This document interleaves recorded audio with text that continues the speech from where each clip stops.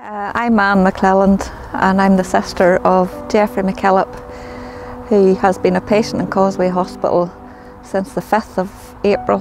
He came in and went straight to intensive care, and then on the Friday after he came in, which was the 10th of April, he was put on a ventilator, and he's been ventilated, but got extubated on Saturday past and was actually wheeled out of intensive care on Tuesday, which was a marvellous day for us.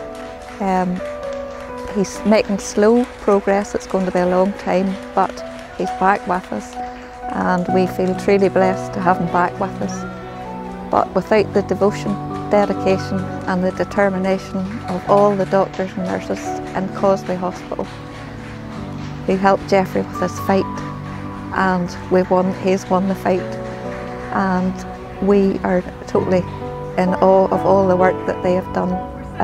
I am a nurse here in Causeway Hospital myself, and I've always been proud to work here, but I am extremely proud to say that I'm one of the staff of this hospital, the Causeway Hospital, Coleraine.